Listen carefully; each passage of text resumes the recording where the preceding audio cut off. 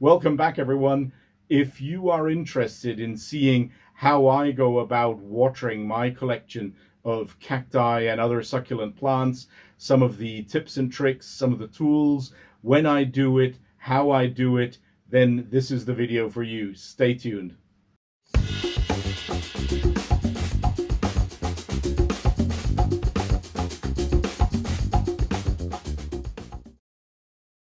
Hi everyone, welcome back to my channel, welcome back to my greenhouse. My name is Joe. Today's video is all about watering my cactus and succulent plant collection.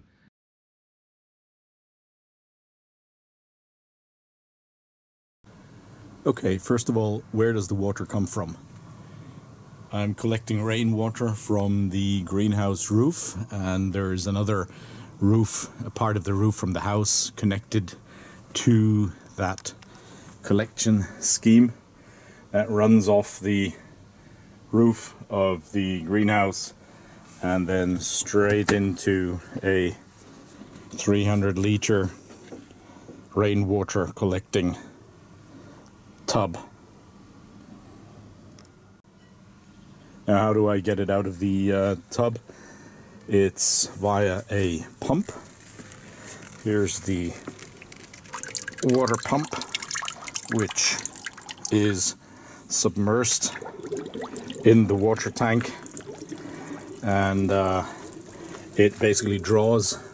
It's an electrical pump. Here's the connector, the plug, and I'm gonna just plug that in now.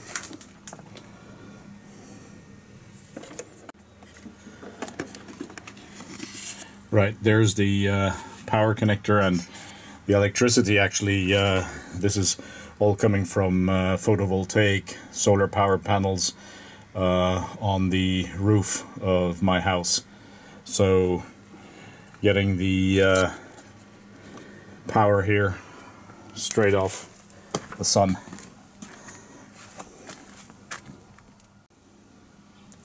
And then the pump draws the water through a hose, and I use this watering nozzle. It's a really good quality, I find. I use it from the Japanese company Takagi, and that's just a personal favorite of mine. By the way, I'm not getting any subscriptions or payments or anything like that from them. It's just something that I thought I'd share with yourselves. The nice thing about it is, first of all, I've got it connected to my water pump, which is an automatic water pump. So as soon as I press on the distributor here, the pump starts up, and as you can see, pulls the water through the hose. Now I've got a pretty strong power here. So this is not so easy to do with one hand, because I've got the video camera in the other hand. But you know, you can see here, there is actually this little knob here, which I can turn and regulate the amount of water coming through the nozzle. And let me just turn that until it's got about the amount I want to, sort of a gentle stream of water coming through. That's probably pretty good now, maybe a little weaker even. There we go.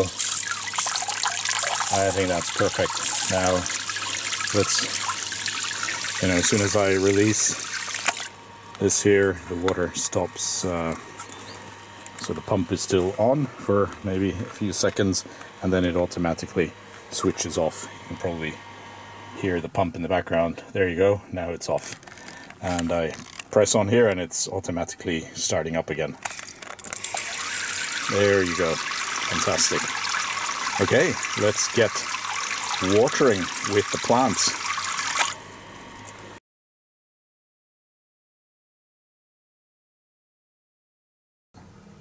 I've got the water tank right outside of the greenhouse door, So the hose, just a few meters for me to get inside, and you know, here's the main display table, and we can actually start just on one side, and I'll start watering. Just this is the way that I would water my cacti, and you know, you can see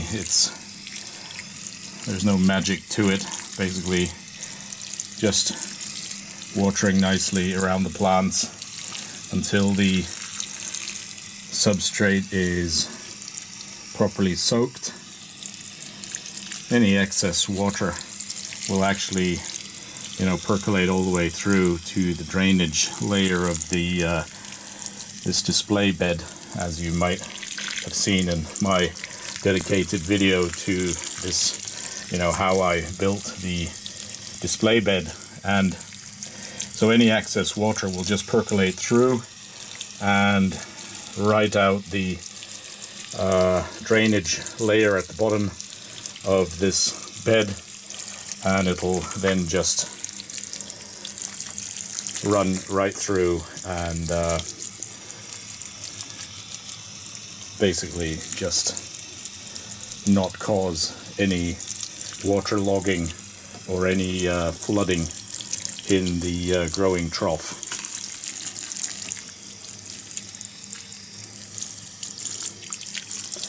So a nice soaking, maybe one more go here. My Noto Cactus, or Parodia magnificus, and there we go, nice summer shower for the cacti today.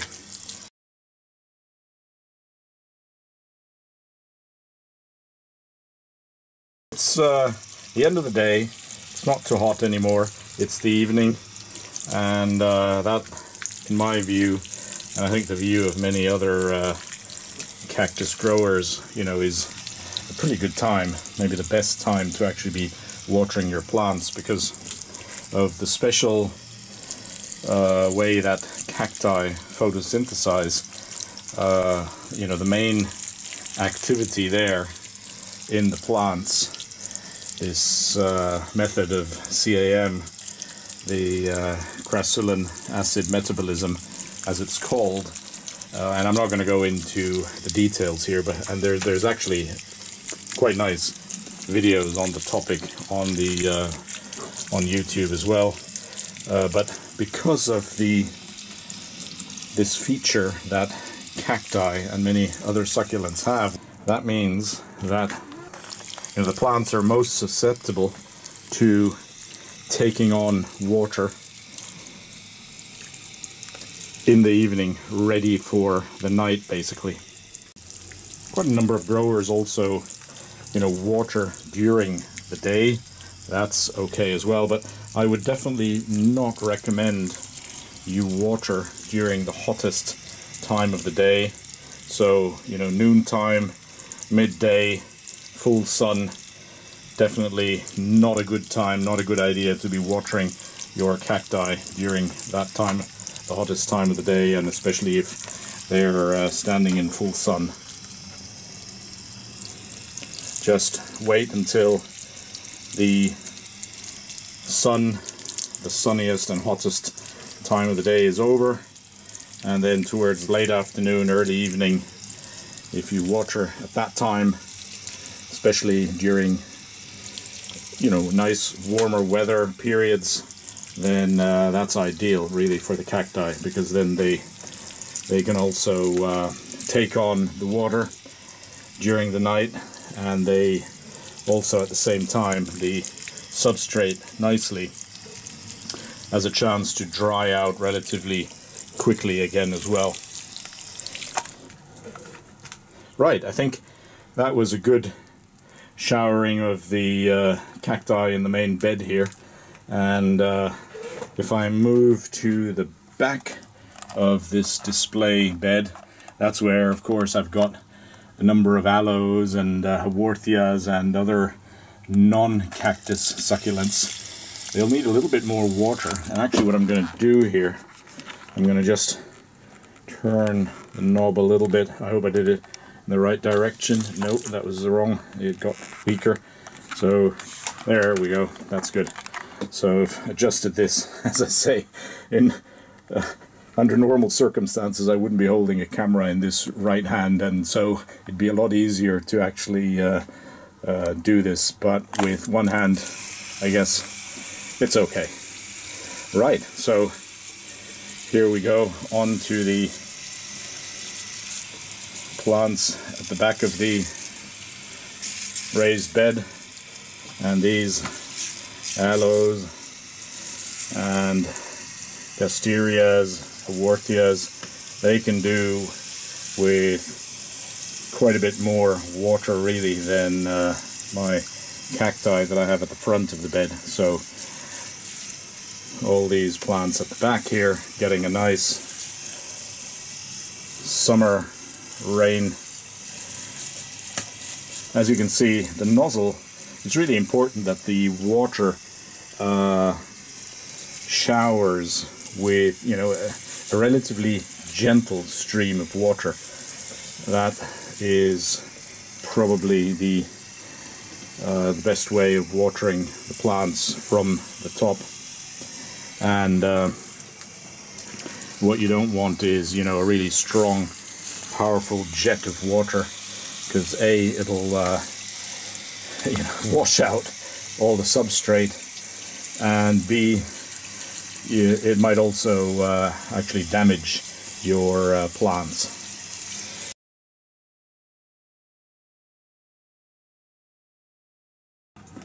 Okay, so let's move on to some of the pots, and here I'm gonna turn down the strength of the water shower again a little bit. Oh, that was too strong, wrong direction. That's better.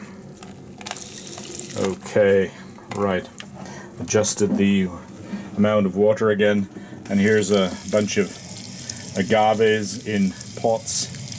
That same method, I'm just watering these pretty much until there's water, you know, coming out of the bottom of the pot. So in a lot of cases I don't actually have a pot sort of saucer below at the bottom of the pot. In some cases I do, but here, as you can see, I don't.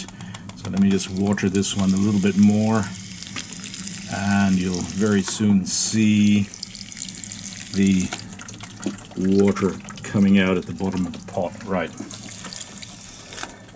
Same here. Now a couple of the cacti. Again, a nice summer rain. That, in this case, you know, these cacti don't mind at all getting a bit of rain from the top. Some others, like this astrophytum, I'm actually not going to water too much from the top, simply because it's a little bit more sensitive to getting, you know, fully wet on the epidermis. So I'm just going to primarily soak the pot.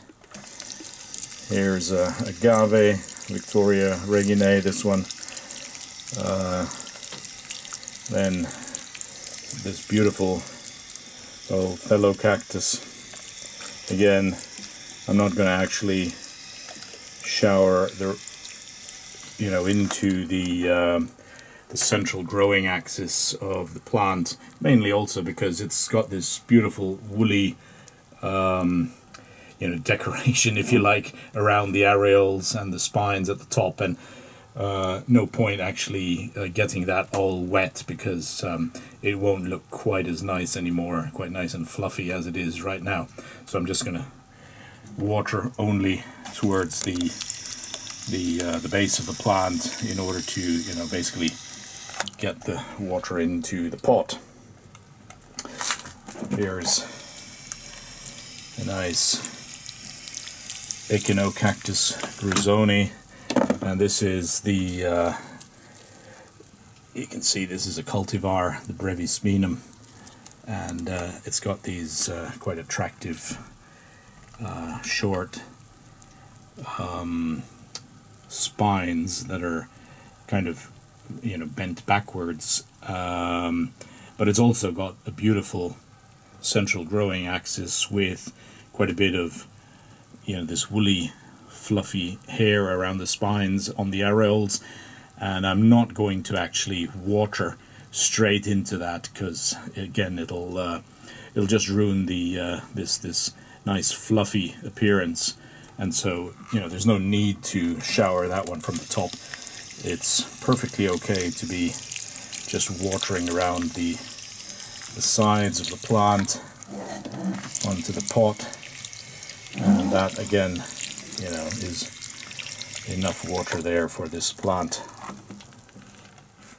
Some of the larger plants like these pharaohs, this is a pharaoh cactus glaucescens, and you know, it's quite a large plant in a bigger pot, and this one is getting a fair amount of water because it'll take up quite a bit of water, of course, as you know, just being a much larger plant. Right.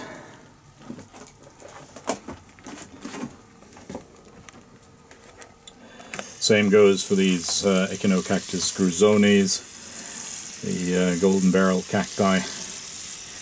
And again, I'm not going to shower this one right from the top, because, you know, you can see again the top is just wonderful fluffy sort of hairy woolly areoles, and I don't really want to disturb that beautiful appearance and growth, so no need to shower water over the central growth axis of these beautiful plants. I can just shower the water nicely just on the sides of the plants into the pots, and that's because, you know, the watering nozzle is providing this nicely gentle water pressure and water flow. Okay, so that's what I'm just going to carry on doing. I'm not going to bore you with every single pot in my collection here, but let me maybe just move up to a different type of plants here. These are my Lophophoras, and again, I water these just simply from the top. Let me just get the hose. I need to pull that a little bit. Okay, and I'm just gonna start watering. Actually, I need a little bit more water pressure here, so I'm gonna, there, that's perfect. I'm just gonna give these Lophs a little bit of a summer rain there. There we go.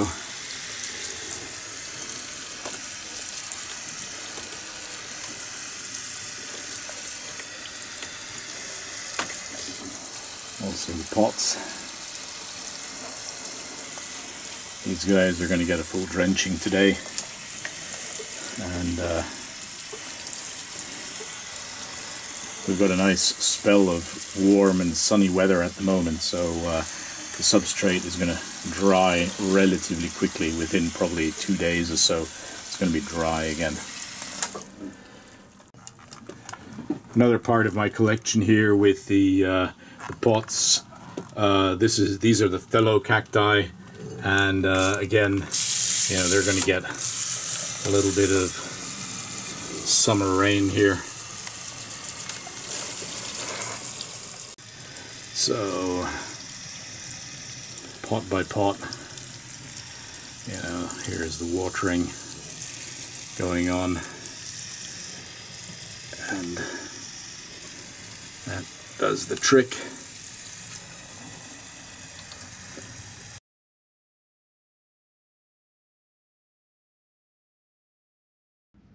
I'm also quite frequently asked, how often do you water your cacti? And of course, we've got to distinguish between, on the one hand, the dormancy period, the winter months, versus the growing period, the summer months.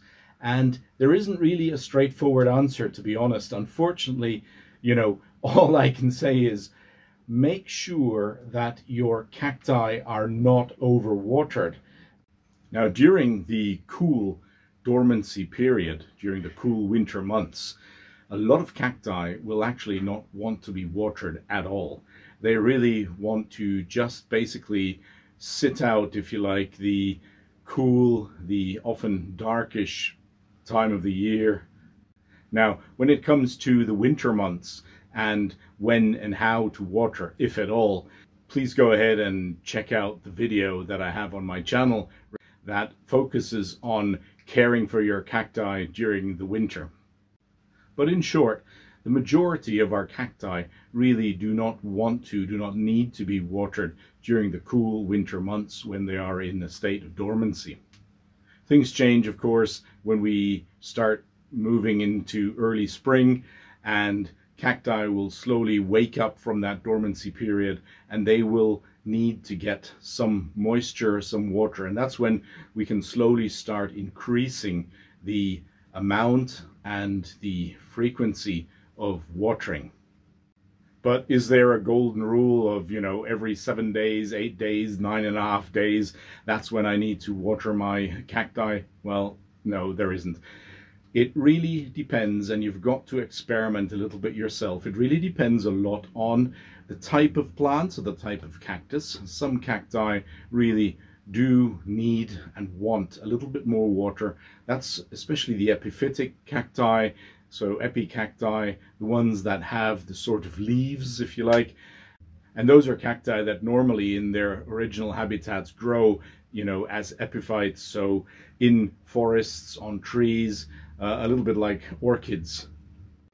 Now, when it comes to the majority of cacti, those that actually originally come from quite arid, dry, hot, sunny environments, they will need a lot less water. And if there is a golden rule, then I would say it is, make sure that your cactus, the substrate that your cactus is growing in, actually fully dries out before the next time that you start watering again. So, generally do not keep your cactus in a constantly moist and constantly wet substrate. They really don't like that. Make sure that after every watering you allow for whatever it takes, a few days, a week, 2 weeks, for the substrate to completely dry out for a few days. Now, the frequency of watering will also depend a lot on the size of the pot and the type of substrate that your plant is growing in. If you're using a mineral rich, so a very well draining substrate, which is what I do, then you will also have that substrate dry out much, much faster. And so the frequency with which you can water is usually much higher than if you're growing your plants in a relatively soil rich, less well draining type of substrate. And of course, the pot size, obviously, the smaller the pot, the faster the substrate will dry. So if, like me, you've got a collection of cacti that, some are growing in quite small pots, others are growing in really quite large pots, then it's probably not a good idea to use the same schedule for all of those pots, for all of those plants. You need to water the smaller pots, the plants growing in those smaller pots, more frequently than those plants that are growing in the large pots. Oh, and by the way, it's also the type of pot, so the material that the pot is made of, that can influence how fast the substrate actually dries. So in terracotta pots, typically your substrate will dry much faster than in plastic pots. So depending on the type of plant, depending on where you're growing it, whether in the full sun or in the shade or half shade, depending on the type of pot, terracotta versus plastic, depending on the substrate, fully mineral or less mineral, depending on all of those factors, you will need to work out a watering schedule. But as I said, in the growing period, in the summer months, make sure that you're watering properly, allow the substrate to dry out properly, and only then water again.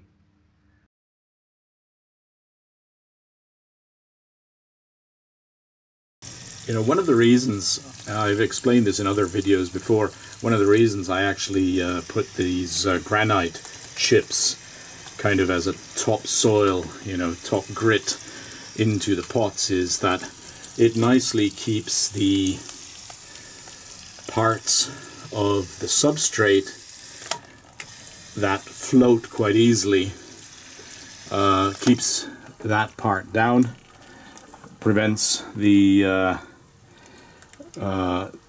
you know, the substrate from washing out of the pots, and so in that way the water, you know, can actually soak into the pots much easier.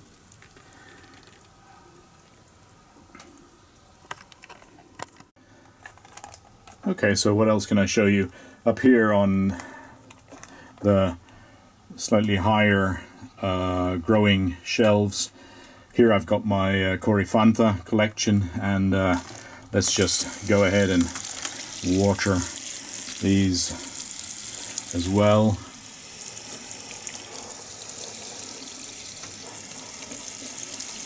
These are all getting a nice shower from the top.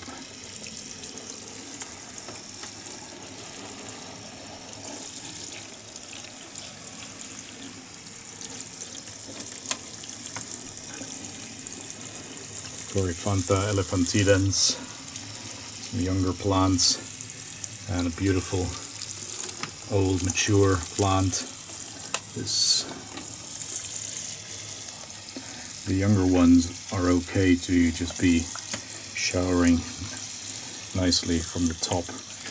The more mature plant, I'm just going to be watering only on the pops on the side and into the pot. I'm not going to actually, again, wet the top fluffy areoles of the wonderful plant. And you know, even if you if one showers water over these areoles with the woolly sort of bits at the central growth axis, the water will generally pearl off quite quickly and nicely, and also dry quite quickly again as well off these plants.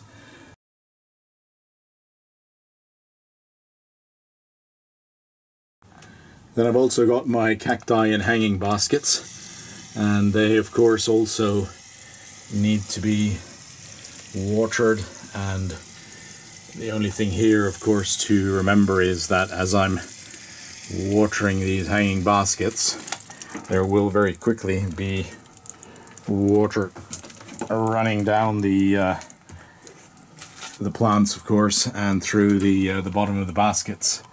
And that means that the plants below will get a little additional water. That's just something to for me to watch out for, and you know, especially because if there's too much water, of course, running down onto the plants below, then something to watch out for, that the substrate dries fast enough. Here's my tray with the Old Men of the Andes, the Oreocereus gang that I have here. And again, same procedure really, just you know, watering from the top, and that's a quite good dose of water that these columnar cacti here need. They are of course larger and have much more surface area, and so that means stronger precipitation, stronger evaporation, and because of that, of course, they'll also need a fair amount of water. In this case, again, there is a saucer, if you like, at the bottom of the tray, and that tells me when that's filling up, then I know that the water has actually percolated through the substrate and has I've got enough basically watered in the tray, in the pot, for the plants to have their roots nicely moist and nicely ready to be taking up water, humidity, moisture. So there you can see that I've watered basically until the saucer is now full, and that is about the right amount for me to have given these thirsty Oreocereus columnar cacti.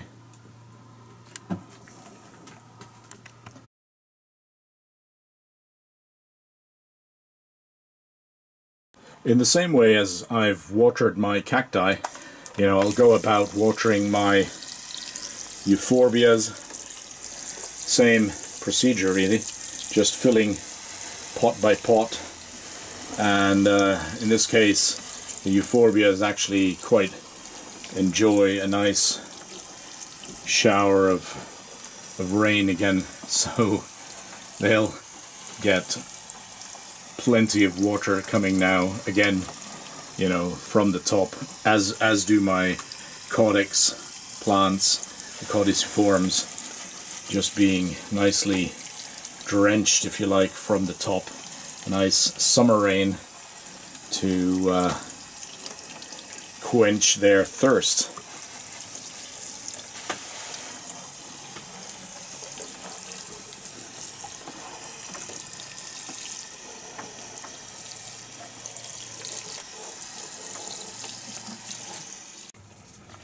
Here's a hanging pot, which I'll just water carefully as well.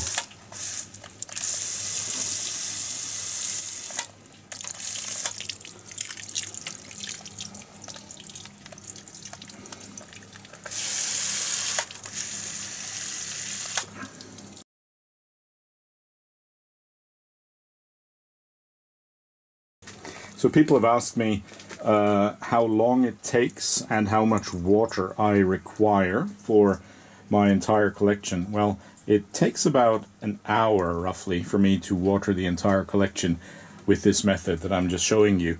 And in terms of the amount of water, it's between 140 and 200 liters of water probably for all the plants.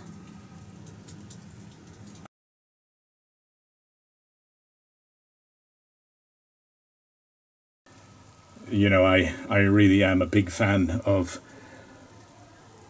watering my plants, sort of showering them from the top, if you like, rather than soaking the pots. It just gives me more of an interaction with the plants, really, because as I'm watering them, I can also, basically just have a quick look at each of the plants. That shows me are there any pests? Are there any injuries? Is there anything wrong? Is everything okay? Are there new buds coming? Are there old buds or old flowers that I need to, once they've dried, whether I need to remove them, etc. So it just is a matter of personal taste, but as I say, that's how I do it, and I find the interaction by watering each one individually and from the top, that gives me that sort of, maximum interaction, if you like. Okay, I hope that was informative, I hope that was interesting, and I hope that you've seen how I go about watering my collection of cacti and other succulent plants. If you enjoyed this video, which I hope you did, then why not leave me a like? Why not leave me a comment? And if you haven't yet subscribed, then it'd be fantastic if you subscribe to my channel. It's a great way of supporting this channel, and there's lots and lots of other videos on many topics around growing cacti and other succulent plants on the channel. So as I say, please subscribe. It would be fantastic to welcome you to this community. Thank you so much for watching. As always, thanks so much for your time. Hope to see you very soon again. Take care, stay safe, and happy growing.